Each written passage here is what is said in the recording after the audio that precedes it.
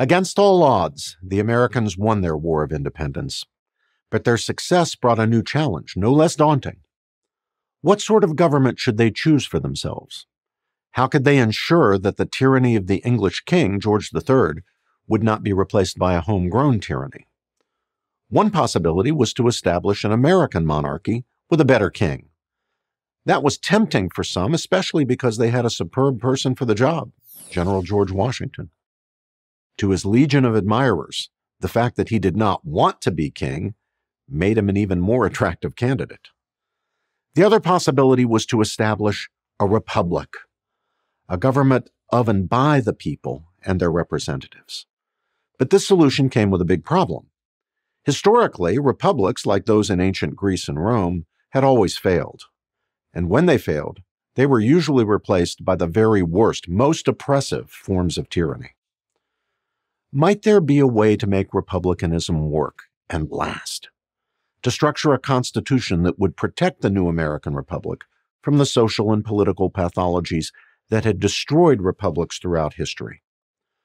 America's founding fathers, men like Washington, Thomas Jefferson, Benjamin Franklin, John Adams, Alexander Hamilton, and James Madison, believed they had answers.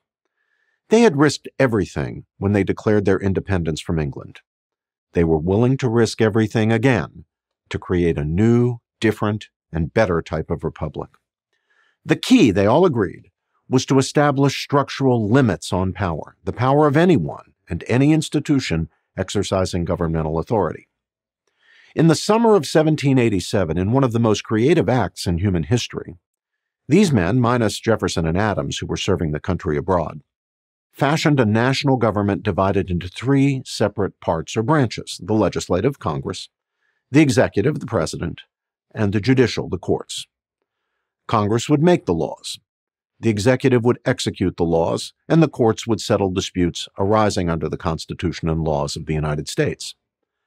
Dividing power would prevent power being concentrated in any one branch, the concept of checks and balances. Moreover, the central government would be limited to the powers specifically delegated to it, having no powers beyond those enumerated. Where then would most of the powers of government reside? The answer was with the states.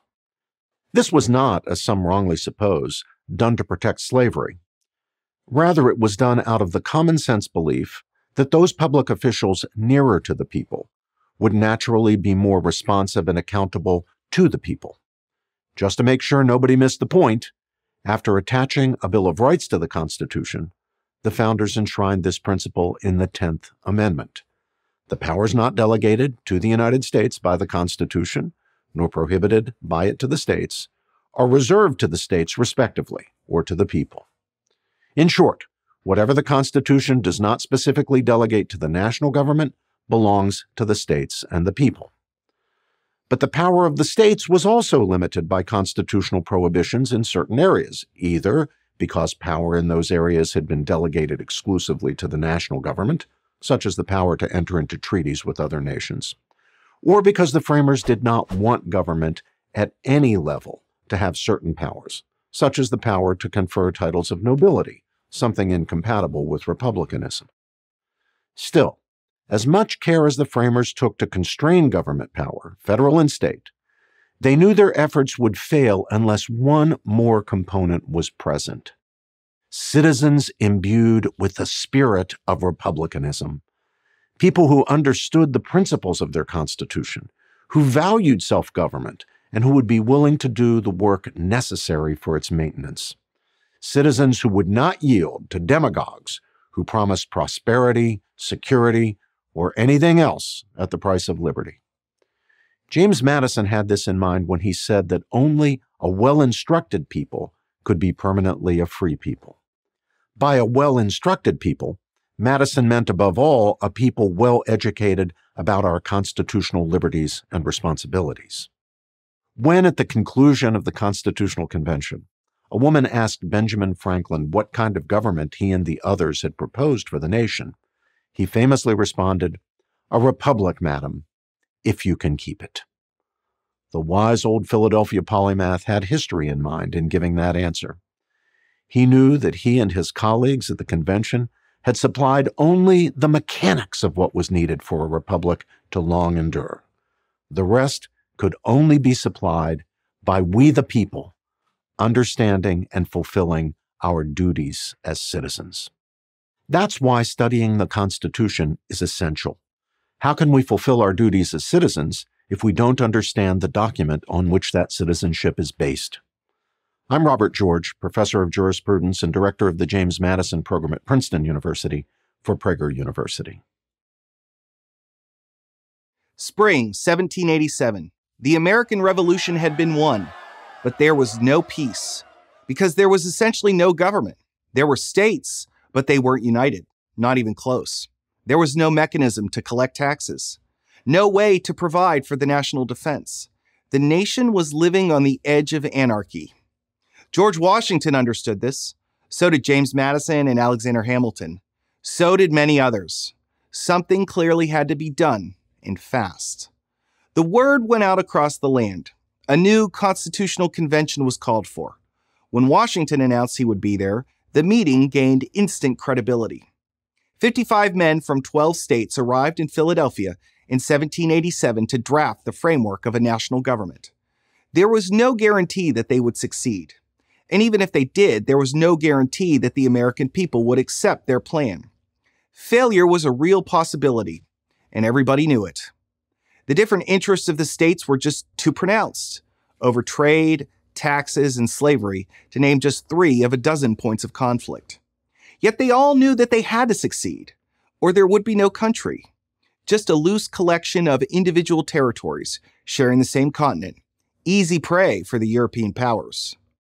Not only was America's future on the line, so was the glorious principle of self-government, as stated in the Declaration of Independence, the reason for the Revolutionary War. So these 55 men locked themselves in a room for 4 months, working 6 days a week through the middle of a hot Philadelphia summer to get it done. They all agreed they would say nothing to the press about their deliberations. They even closed the window shutters so that no one could look in, making a very hot room even hotter. As the temperature rose outside, tempers rose inside. Still, they persevered. On September 17th, they finished, and the country and the world learned what they had produced: the Constitution of the United States, 4,500 words of collaborative genius. How did they do it? There are many answers, many happy accidents, perhaps even divine intervention. But here are 3 reasons that stand out. First, they knew the stakes. The Articles of Confederation under which the country had been operating since the Revolution were clearly inadequate. This was dramatically demonstrated in 1786 when a group of New England farmers took up arms in a tax dispute. Known as Shays' Rebellion, the rebels came close to overturning the state government of Massachusetts. No one wanted anarchy, but anarchy was staring the country in the face. Second, these were very capable men. They were both learned and pragmatic. Many, like James Madison, Alexander Hamilton, Gouverneur Morris, and James Wilson, were steeped in the great works from classical antiquity, from Thucydides to Aristotle, from Livy to Cicero. And of course, they knew their Bible. They were also men of the Enlightenment and saw politics as a kind of science. They studied what had worked in the past and what had failed. But perhaps even more important, they also had enormous practical wisdom, sorts of hard lessons that could only be gained by experience. The Americans, for much of the 18th century, had been effectively governing themselves because the British crown mostly ignored them. Contrast that to Bourbon France or Tsarist Russia, where one person wielded absolute power. Third, they were prepared to compromise. Perhaps the most extraordinary feature of the Constitutional Convention is that they stuck it out. The delegates disagreed on almost everything. They disagreed on how power should be divided. They disagreed how senators and representatives should be chosen, how much power the executive should have, and how much the court should have. And most of all, they disagreed on slavery. Yet on every issue, often after furious debates, they reached a compromise. The easy thing would have been to go home and denounce the entire project. A few did, but most didn't. They knew they had to make this work. There was no good alternative. And there was a final and crucial element: the paternal presence of George Washington. No one wanted to fail in front of the general. He had come out of retirement and put his reputation on the line to preside over this convention. If it did not succeed, all the sacrifices he had made to win the war would have been in vain. He knew it, and everyone in the room knew it. Washington rarely spoke, but he didn't have to. His mere presence was enough to remind them just how important this moment was. It's not by accident that we call him the father of the country.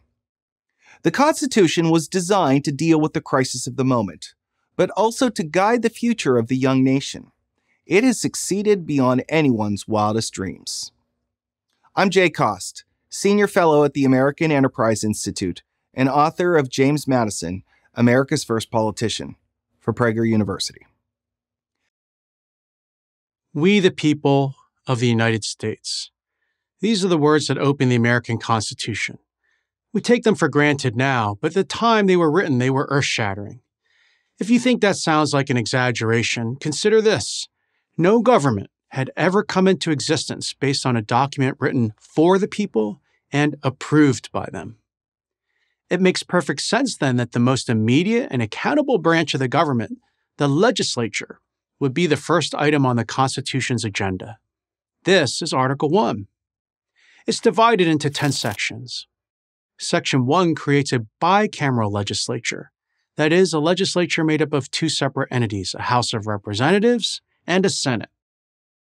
Thus, the theme of the Constitution is immediately suggested. This is going to be a government in which power is both limited and shared. Section 2 describes how members of the House of Representatives are to be chosen. To run for office, you must be a citizen, reside in the state you're representing, and be at least 25 years of age. It's easy to miss, but at the time, this was another startling feature of the Constitution. Almost anyone could be a candidate for Congress. The citizen politician is an American innovation. Section 2 also describes who could vote and how many people it takes to make up a congressional district. This shall be determined by adding to the whole number of free persons and 3/5 of all other persons. This last phrase refers, of course, to slaves. It should be noted that the word slave does not occur in the Constitution. The framers kept it out for two reasons. One, they recognized it would not play well in a document that was all about freedom. Two, they believed that slavery would fade away with time. But it did exist in the framers here and now, so it had to be dealt with. The Northern abolitionists, those who were for abolishing slavery, didn't think slaves should be counted at all. Why? Because if slaves were counted, the population of the southern slave states would be increased, and consequently the political influence of the anti-slavery North would be decreased. Of course, the southern states wanted their slaves counted as 5/5, that is, as whole persons, so that the population of the slave states would be greater and give the South more power in the House of Representatives. The 3/5 compromise came after much fierce debate. Neither side was fully satisfied, but the country stayed united and got a constitution. No small feat. Section 3 concerns the second legislative body, the Senate. Whereas members of the House of Representatives are elected by the people directly and serve 2-year terms, senators are to serve 6-year terms and are chosen by each state government. Populous states would have more representatives than less populous ones, but every state would have the same number of senators, 2. This gave the states an equal share of legislative power. The minimum age requirement to be a senator was set at 30. Sections 4, 5, and 6 establish the basic operating rules, when Congress shall meet, what constitutes a quorum, what to do with disorderly members, and so on. Section 7 sets out the process for enacting legislation. A bill must receive the consent of both the House and the Senate to become a law. The president is also involved in this process. He can veto legislation. His veto, however, can be overridden by a 2/3 vote by both houses of Congress.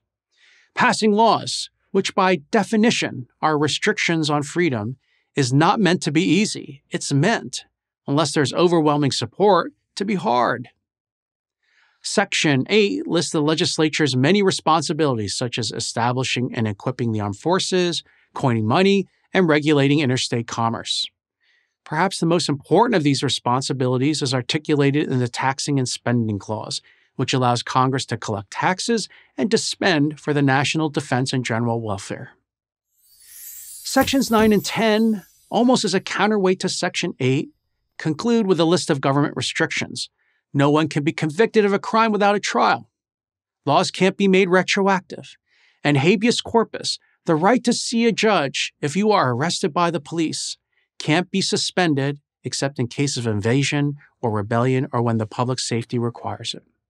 The framers understood the need for a strong central authority, but they also knew well that such authority, without clear checks and balances, could and probably would become despotic. A government of limited powers could not easily threaten our foundational rights of speech, assembly, worship, and self-defense. It was a grand experiment, and like any experiment, nobody knew if it would work, but it did. I'm John Yu, professor of law at the University of California, Berkeley, for Prager University. How much power should we give to the president? This was one of the most vexing and critical questions facing the framers of the United States Constitution in the summer of 1787. To be effective, the president had to be perceived, both in times of war and peace, as the leader of the nation. For this to happen, he would have to be given significant authority. Americans learned this lesson in the years following the Revolutionary War, when the nation floundered under the Articles of Confederation, which had no provision for a chief executive. But this chief executive couldn't be made so strong that he could become a tyrant. Americans fought a long and bloody war to get rid of one tyrant, the English king, George III. Nobody wanted to install a new one in his place. The framers' answer is found in Article 2. The opening sentence reads as follows: "The executive power shall be vested in a President of the United States." This might sound straightforward, but it was anything but. Here's why. The vesting clause of Article 2, as it's known, differs significantly from the vesting clause of Article 1, which concerns the powers of Congress, the House of Representatives, and the Senate. Article 1's vesting clause states, "All legislative powers herein granted shall be vested in a Congress of the United States." It then goes on to list those limited powers. That's it. Congress can't do anything else. There are no such limitations specified in Article 2. The difference is subtle, but important.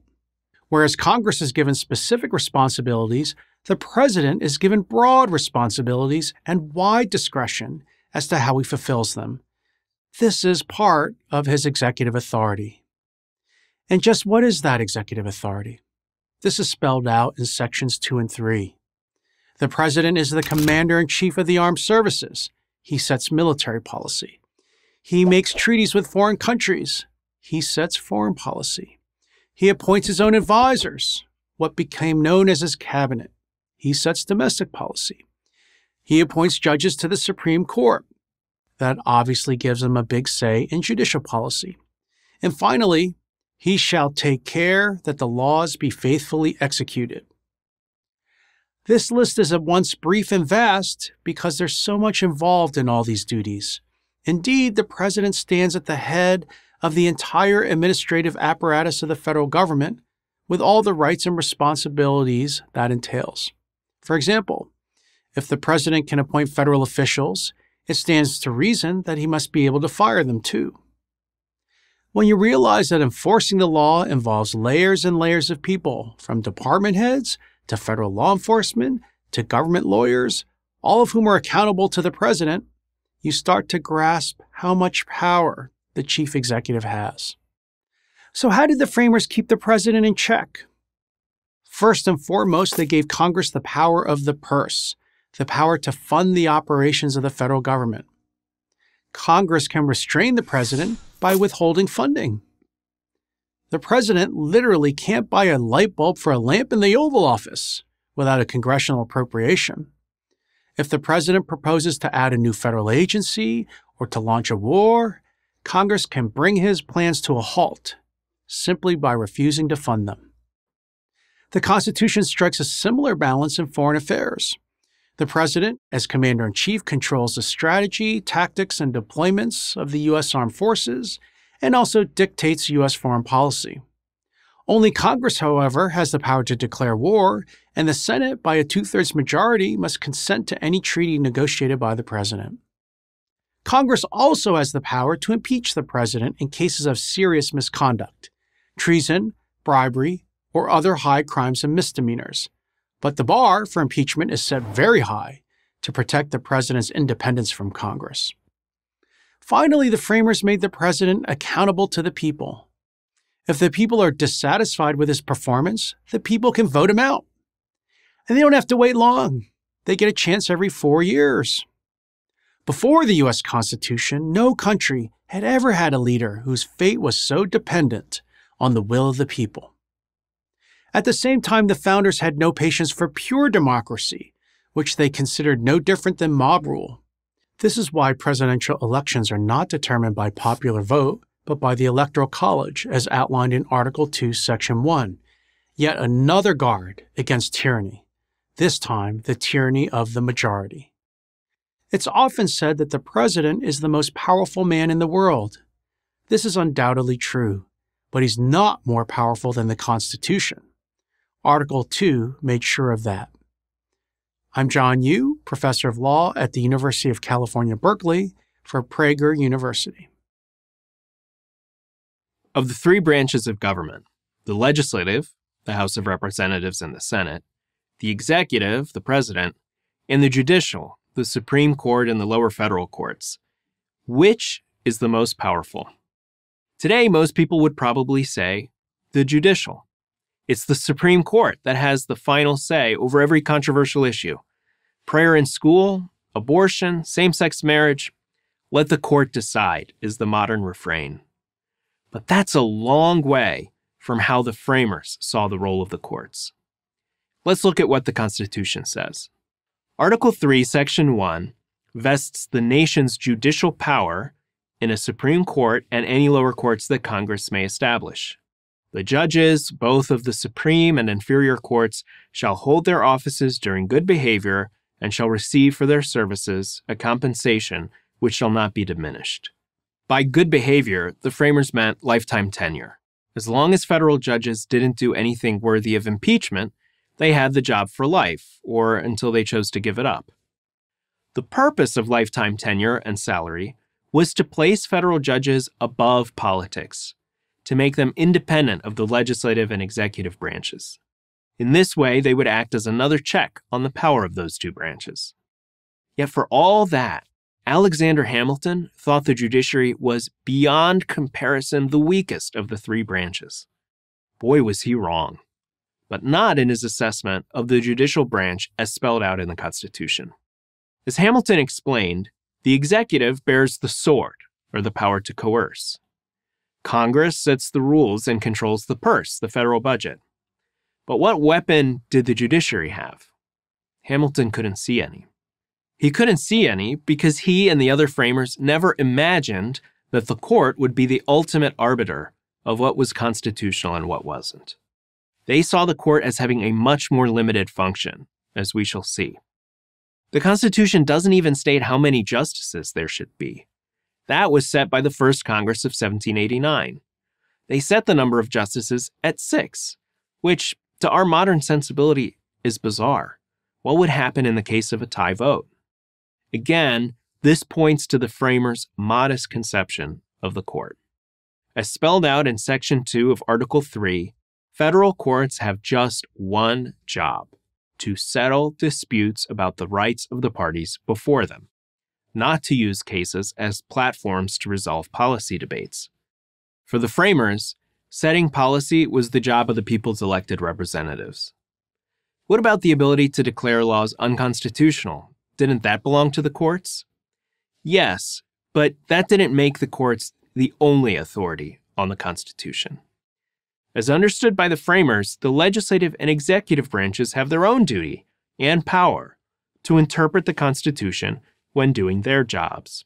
For example, presidents have vetoed bills they considered unconstitutional. That's what Andrew Jackson did when he refused to recharter the National Bank in 1832. He didn't think the Constitution gave Congress the authority to establish such an institution.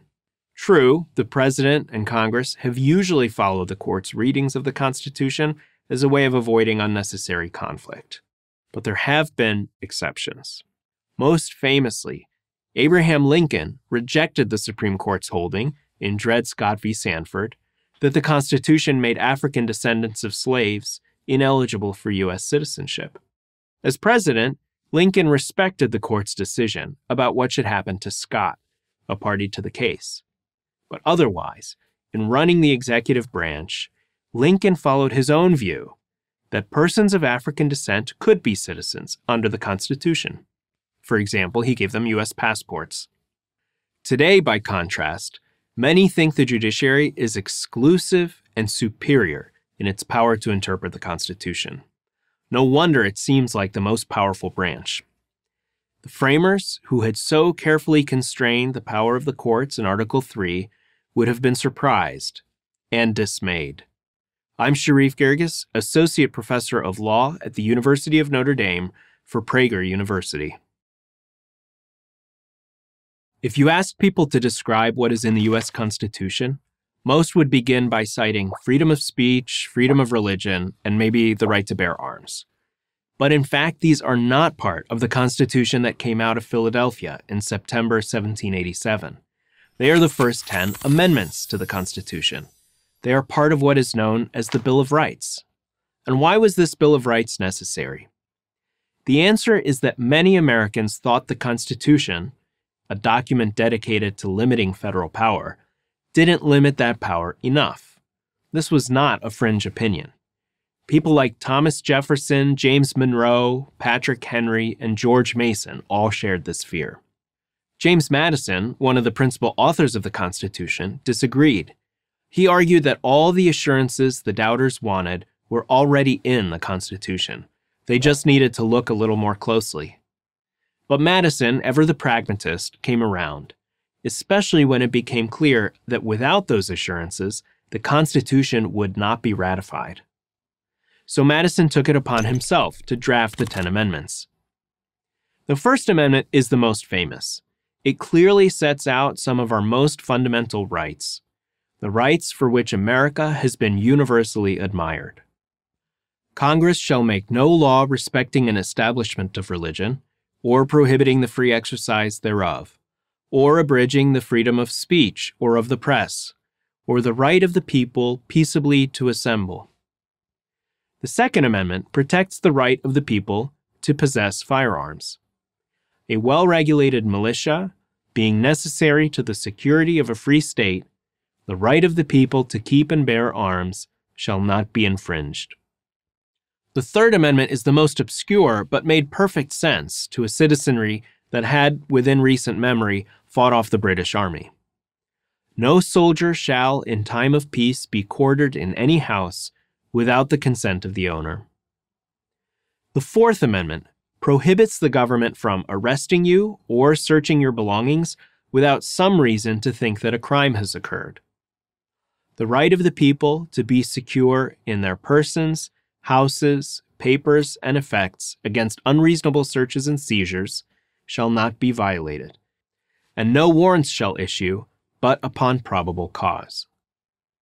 The Fifth Amendment guarantees you a fair legal process before you're deprived of your freedom or property, and protects you from being put on trial for the same crime twice.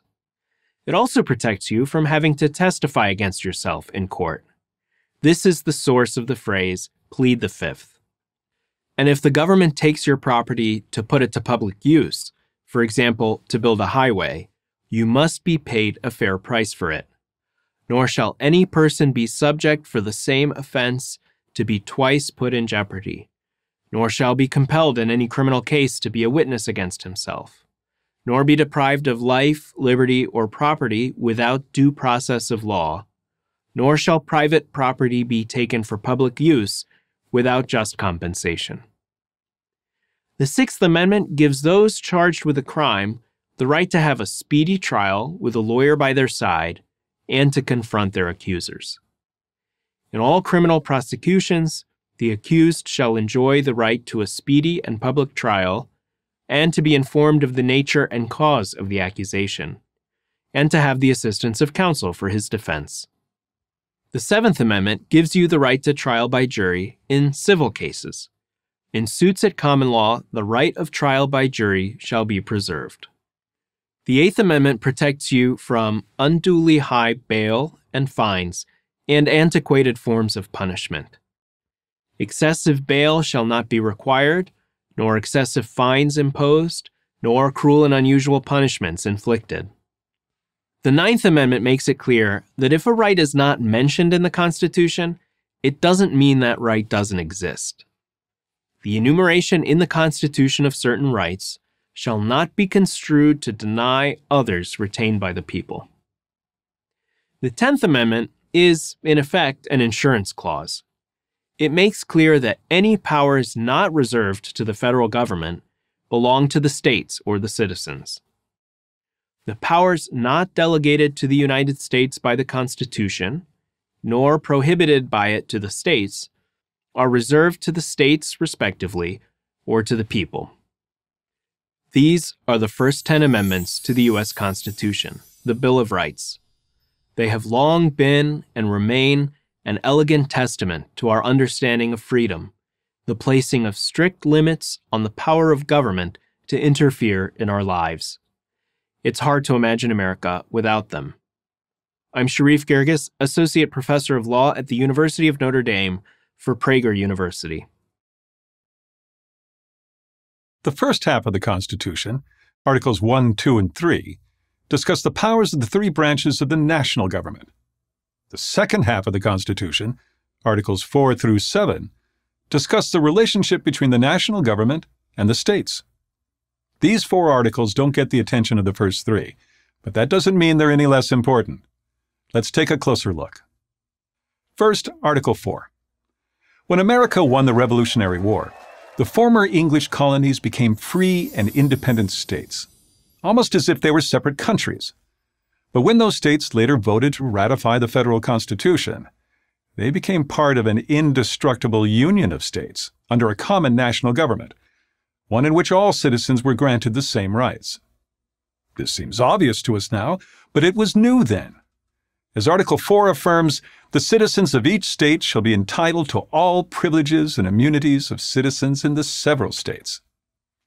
This gets complicated, as everything did at the time, when the issue of slavery is raised. Section 2 of Article 4 declares that no person held to labor in one state, escaping into another, shall be discharged from such labor, but shall be delivered up to the party to whom such labor may be due. This is called the Fugitive Slave Clause, though the term slave is not used. In fact, you can't find the word slave anywhere in the original Constitution.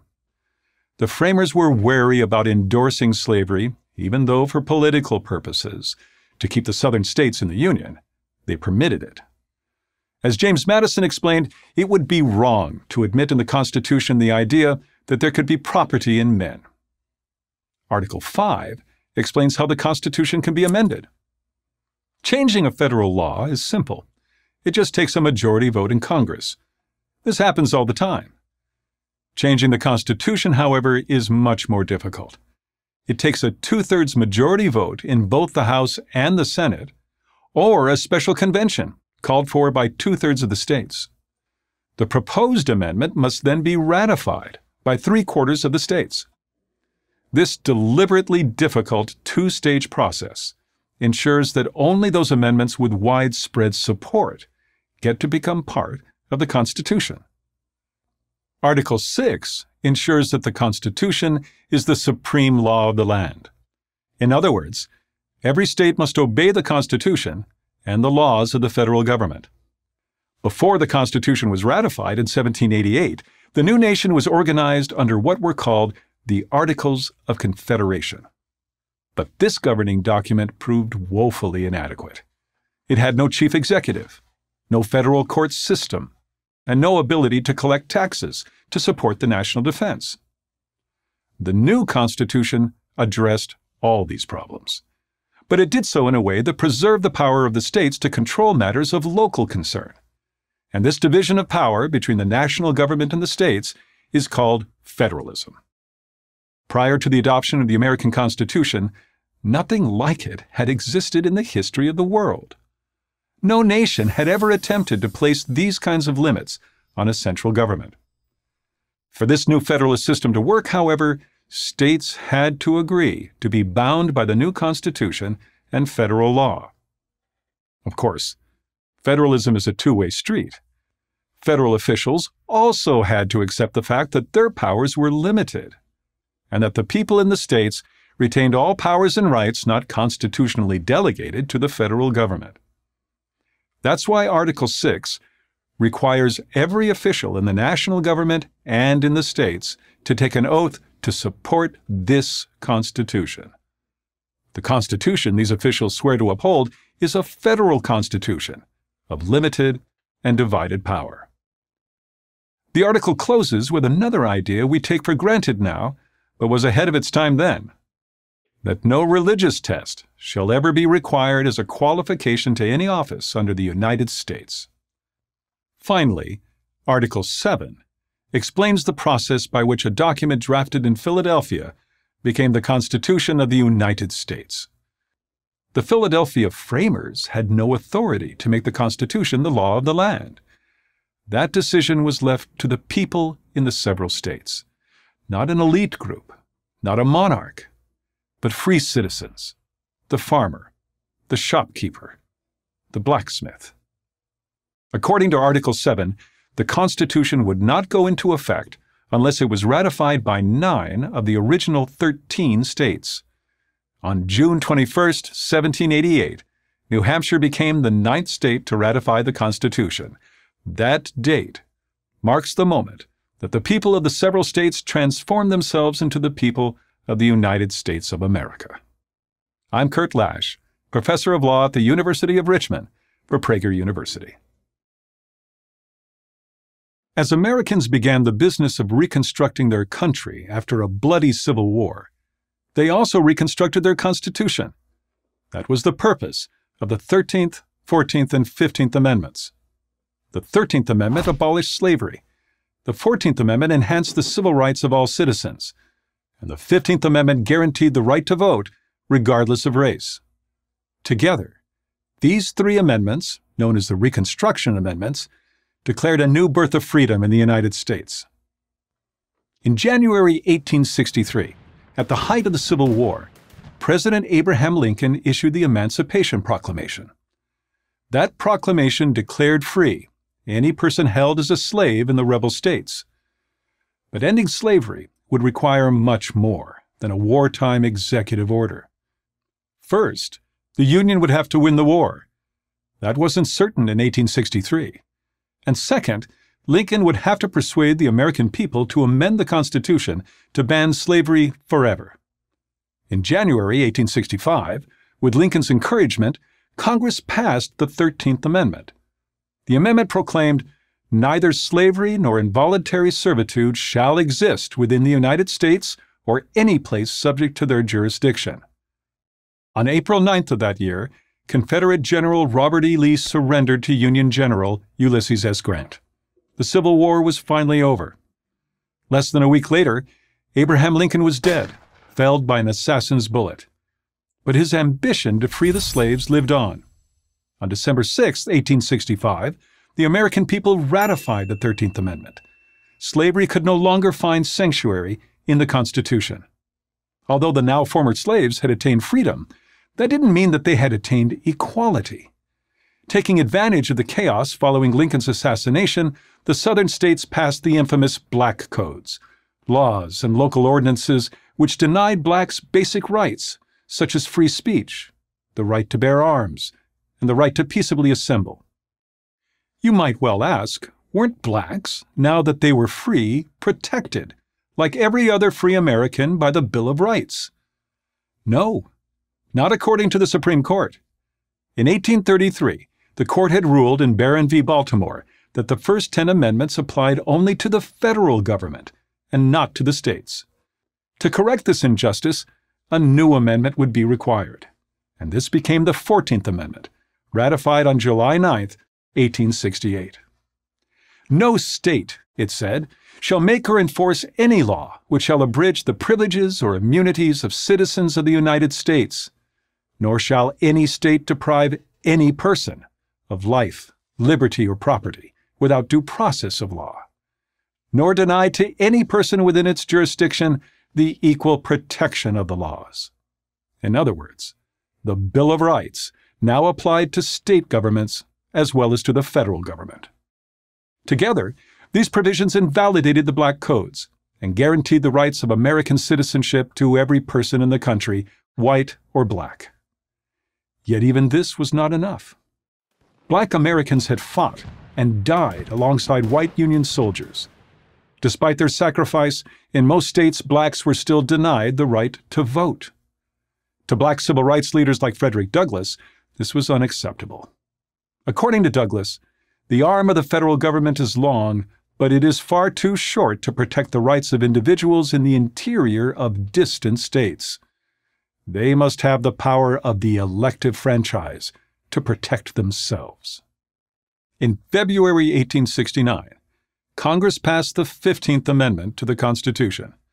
The amendment declared that the right of citizens of the United States to vote shall not be denied or abridged on account of race, color, or previous condition of servitude. On February 3, 1870, the new amendment was ratified, and to now President Ulysses S. Grant, erasing the color bar at the ballot box was a measure of grander importance than any one act since the foundation of our free government. Constitutional reconstruction was now complete. Slavery was abolished, the basic rights of life, liberty, and property protected, and political power extended to every citizen in the country regardless of race. The basic structure of the Constitution remained the same, but the rights of American citizens were dramatically expanded. These three amendments forever changed the meaning of American freedom. As Frederick Douglass declared upon the adoption of the 15th Amendment, henceforth we live in a new world, breathe a new atmosphere, have a new earth beneath, and a new sky above us. Douglass's enthusiasm was warranted, but sadly premature. There was much more work to be done before Black Americans could enjoy full equality. The 13th, 14th, and 15th Amendments, however, made that equality inevitable. I'm Kurt Lash, professor of law at the University of Richmond for Prager University. The Constitution has been amended 27 times. That may sound like a lot, but that's over the course of almost 250 years. And consider this, almost 12,000 amendments have been proposed. That fewer than 30 have made it through the amendment process is a testament to the strength of the framers' original design. The most famous amendments are, of course, the first 10, the Bill of Rights. Most of the others fall into three broad categories. Those that expanded the franchise, voting rights. Those that expanded the federal government's power. And those that fixed issues relating to the office of the presidency. Let's look at each category. Category 1, those that expanded the franchise, voting rights. The 17th Amendment, ratified in 1913, took the selection of senators out of the hands of state legislatures and placed it into the hands of the voters. The framers had believed that state officials would collectively have a better grasp of the state's needs than would ordinary citizens. However, as political machines grew in influence during the 19th century, so did political corruption. A bribery scandal involving the selection of an Illinois senator in 1910 tipped the scales in favor of direct election. The 19th Amendment, ratified in 1920, guarantees that suffrage shall not be denied on account of sex. In other words, women were given the right to vote. There was nothing in the Constitution that prohibited women from voting. It was just thought to be unnecessary. This was a general belief held by men and women at the time of the Constitution's writing. The two sexes had their specific roles. Men worked, women raised the children. A man's vote represented the entire household. The Industrial Revolution of the 19th century changed this formula as more and more women joined the workforce. Women began to demand the right to express themselves as individual citizens. The 19th Amendment ensured that right at the ballot box. The 23rd Amendment, ratified in 1961, included the District of Columbia in presidential elections. Since Washington, D.C. isn't a state, it originally didn't have any electoral votes. When its population grew larger than some states, it seemed to make sense to give the district representation in the national election. The 24th Amendment, ratified in 1964, banned poll taxes, fees imposed by states on voters, specifically black voters. By 1964, 5 southern states still had poll taxes on their books, a remnant of Jim Crow laws. By banning the tax, the 24th Amendment ended a blatant form of discrimination. The 26th Amendment, ratified in 1971, lowered the minimum age of voting from 21 to 18. With soldiers as young as 18 fighting in World War II and then in Vietnam, many felt that if you were old enough to fight, you were old enough to vote for the leaders who could send you into war. Category 2, the amendments that expanded the government's power. The 16th Amendment, ratified in 1913, gave Congress the power to lay and collect taxes on incomes. As wealth disparity increased between farmers, workers, and a new class of fabulously wealthy industrialists like John D. Rockefeller, Andrew Carnegie, and J.P. Morgan, so did the sentiment for an income tax. The promise was that only the rich would pay. History would quickly prove otherwise. The top tax rate shot up from 7% to 77% to finance World War I, and then 94% to finance World War II. But of course, the income tax didn't stay confined to the wealthy, as any young person getting his first paycheck can attest. The 18th Amendment, known as Prohibition, was ratified in 1919. It banned the manufacture, sale, or transportation of intoxicating liquors. The motive behind the amendment was a good one: to reduce alcoholism, a destroyer of countless lives and a primary source of violent crime, domestic abuse, and sexual assault. But the amendment was ultimately a failure, leading to the unintended consequence of a massive black market and the emergence of organized crime. The 21st Amendment in 1933 repealed Prohibition, making the 18th Amendment the only one to ever be repealed. Category 3, the amendments that fixed issues related to the office of the presidency.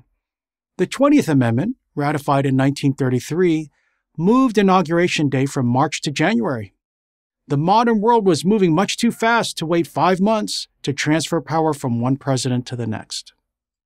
The 22nd, ratified in 1951, limited the president to 2 terms in office as a reaction to Franklin Roosevelt's 4 terms. And the 25th, ratified in 1967, allows the vice president to become acting president in the event the commander-in-chief is physically or mentally incapacitated. The Constitution has proven to be remarkably durable, just as the framers envisioned. They wanted a document that could be amended and adjusted as times changed, but not so easily that its core principles would be compromised.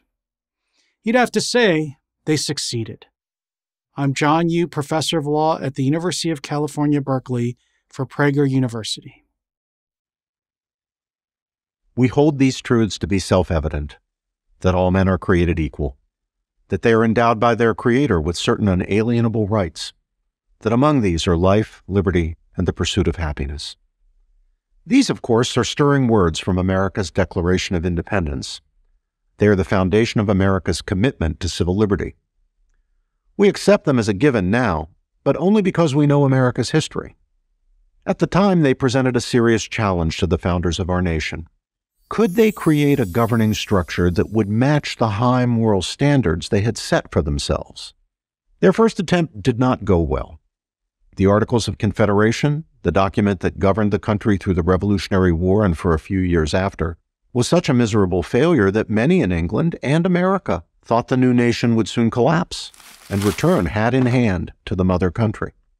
The Americans' wariness of central power was understandable. Americans had fought and died to win freedom from an oppressive government. They weren't about to give away that hard-won freedom to a new government of their own making. The Articles allowed for no central authority to speak of. There was no chief executive, no effective way to impose or collect taxes, no provision for the national defense. All the power belonged to the individual states, and since the states disagreed on so many issues, almost nothing got done. The Constitutional Convention of 1787 brilliantly solved this problem. It installed a system of checks and balances within the federal government and divided power between the federal government and the states. It did so while still preserving basic civil liberties. Only a few years later, the founders would buttress these liberties with a Bill of Rights specifically protecting the free exercise of religion and the freedoms of speech, press, and assembly, among other rights in the Constitution. This step, too, was taken to bring the country closer to the vision of the Declaration. But here, of course, the founders faced a moral challenge. How could America espouse freedom and also permit slavery? Many of the founders, including Thomas Jefferson, the principal drafter of the Declaration, and George Washington, who presided at the Constitutional Convention, were slaveholders. This fact leads some people to condemn America's origins. The truth is that great men, and they were great, like Washington and Jefferson, violated their own ideals in holding slaves while proclaiming equality and liberty. They knew that slavery was an evil. Jefferson, speaking of slavery, declared that I tremble for my country when I reflect that God is just, that his justice cannot sleep forever. Washington, upon his death, freed his slaves and made financial provision for them in his will. But we do not celebrate these and the other founders for their personal moral failures. We celebrate them for their unique moral achievements, for the revolution they bravely fought, and for the great principles they fought for, the equality of all human beings and a society rooted in liberty, the principles of the Declaration and the Constitution. To judge these documents as corrupt because imperfect men wrote them is, to say the least, foolish. It takes no account of historic context, namely, that virtually every society in history and everywhere on earth practiced slavery. It disregards the obvious truths that human beings are flawed creatures. And it elevates our current moral position to a level we haven't earned. Do we really think we are better and wiser than Washington, Franklin, Jefferson, Adams, Hamilton, Madison, and the other founders? The simple truth is that the Declaration, the Constitution, and Bill of Rights are among the most moral documents and principles ever conceived. They speak the truth about human nature, human rights, and human dignity. It was for the sake of, and indeed in the name of, the principles of the Declaration and the Constitution that Americans ended slavery, paying an enormous price in blood and treasure in a cataclysmic civil war. It was for the sake of, and in the name of these principles, that great, if also personally flawed leaders like Martin Luther King struggled to end the regime of segregation and Jim Crow that was the legacy of slavery. King, like Frederick Douglass before him, did not reject America's founding principles. Quite the opposite. The Constitution for these men was a promise of liberty and justice for all, a promise that they quite rightly insisted that our nation honor. America's problem is not its principles. They are just and good and true. When we as a people have gone wrong, our error has not been an excess of zeal for our nation's founding principles. Rather, it has been precisely because we have at times dishonored and failed to live up to them. But never have we had, and never will we have, anything to regret when we hold fast to the principles in our founding documents.